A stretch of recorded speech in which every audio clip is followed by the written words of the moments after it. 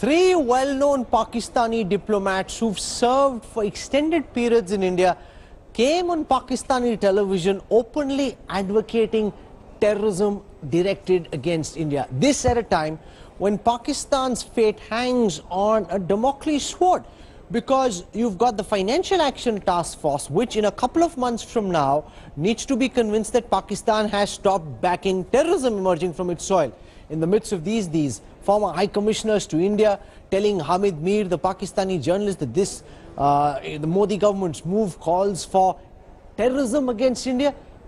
Everyone in India is saying, hey, we told you so. This is exactly what they've been doing. Now they've come on TV to accept that terrorism is what they really want to push.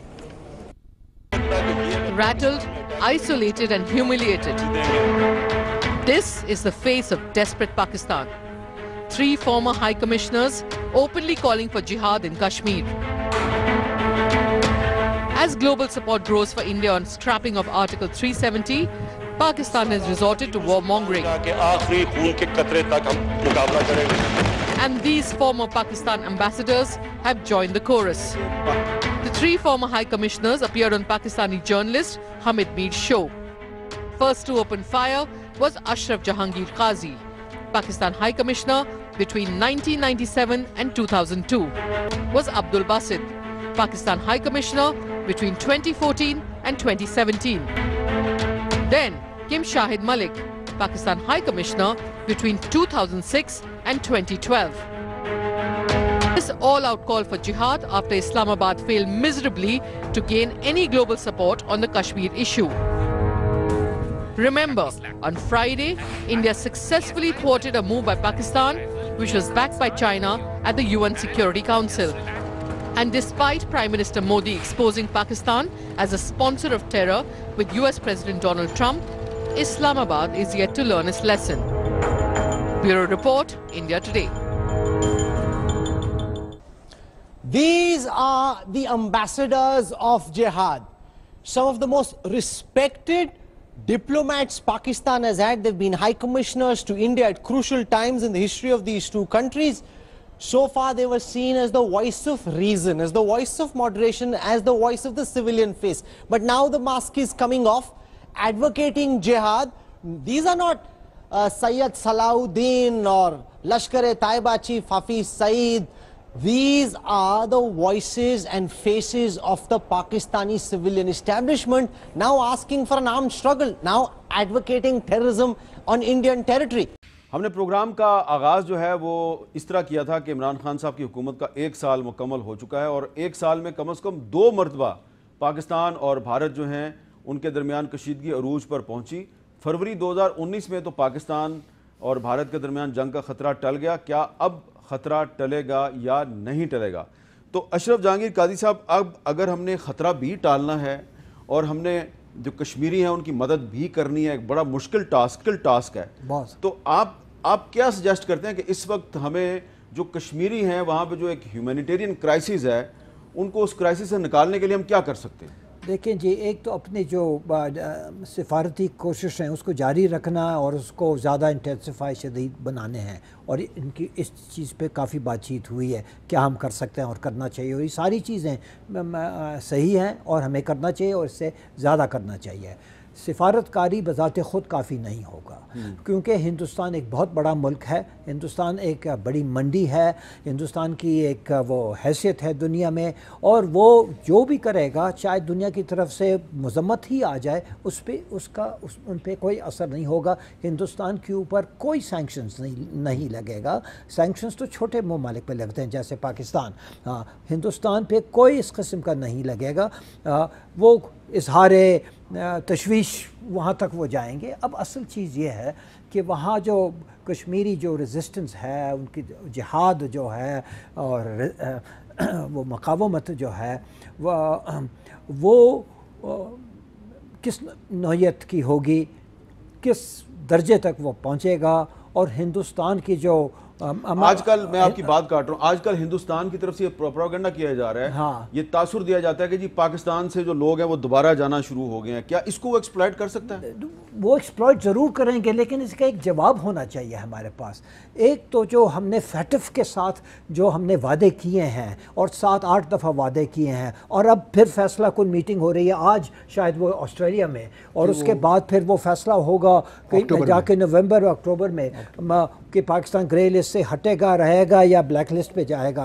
یہ اپنی چیزیں ہیں، اس میں کوئی شک نہیں ہے، اور جو ہم نے وعدے کیے ہیں وہ تو پورے کرنے پڑیں گے، لیکن اگر مقبوضہ کشمیر میں جو عوام ہے ان حقوق کے لیے وہ لڑ رہے ہیں جن کو انٹرنیشنل کمیونٹی یونائٹڈ نیشنز نے تسلیم کیا اور جس پہ وہ ریزولوشنز ہیں، تو تسلیم شدہ جو حقوق ہیں اس کے لیے مزاحمت، اس کے لیے آپ یعنی کہ آرمڈ ریزسٹنس بھی کریں، بندوق بھی اٹھائیں تو وہ جائز ہے، اور اس کے علاوہ وہ اگر مدد مانگے کسی ملک سے اپنے جائز مزاحمت کے لیے، جائز یعنی جہاد کے لیے، تو وہ بھی الیگل ہے۔ اگر کوئی آزاد کشمیر کا جو آزاد کشمیر سے کوئی آدمی ادھر جاتا ہے، آزاد کشمیر کی بات ہی نہیں آتی ہے اس میں، پاکستان سے بے شک لوگ جائیں فار اے لیجٹمیٹ ریزسٹنس، وہ لیگل ہے۔ وہ اور بات ہے کہ 9/11 کے بعد امریکہ بہادر نے کہا کہ کسی نے اگر وہ کسی اسٹیٹ ریپریشن کے خلاف بندوق اٹھایا تو ہم اس کو دہشت گردی سمجھیں گے، تو وہ تو انٹرنیشنل لا نہیں ہے۔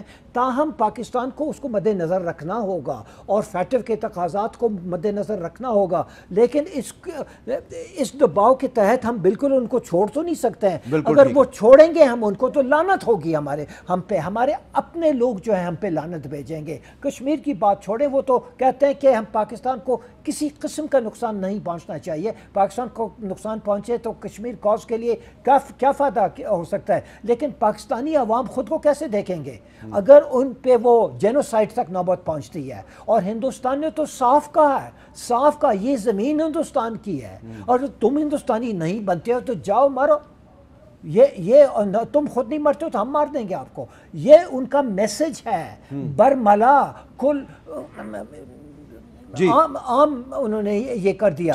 تو اس صورتحال میں، کیونکہ یہ سوال لوگوں کے دلوں میں اب سے ہے، اور ہم یہاں ڈپلومیسی کی بات کر رہے ہیں کہ یہاں جائیں گے وہاں جائیں گے، بڑی کلیئر بات کر دی ہے، آپ ان سے اتفاق کرتے ہیں؟ میں تو یہی کہتا ہوں کہ جی وہ ایک شعر ہے کہ نہ سوچ شاد شکستہ پروں کے بارے میں، یہی خیال سفر کو گراں بناتا ہے۔ تو بنیادی طور پہ بالکل ٹھیک فرما رہے ہیں قاضی صاحب، ڈپلومیسی کی لیمیٹیشنز ہوتی ہیں، اس کی ایک حد ہے، اس سے بیونڈ آپ نہیں جا سکتے۔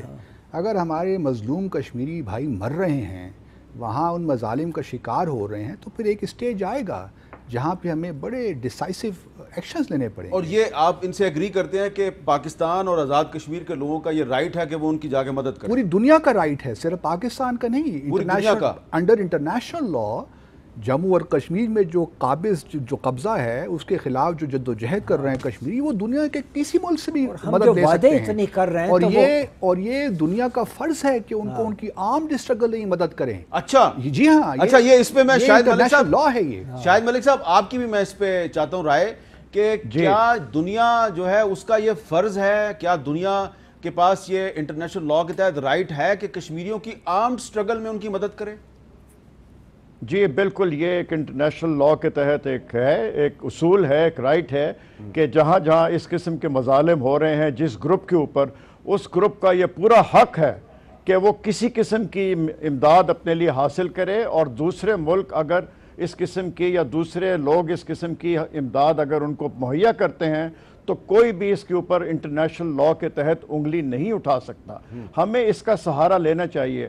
میں اپنے دونوں ڈسٹنگوش کولیگ سے ایگری کرتا ہوں کہ ہمارے لیے، جیسے میں نے شروع میں کہا تھا کہ کورس کریکشن کی ضرورت ہے، ہمیں بیٹھ کے سوچنا ہے بہت ایک طریقے سے۔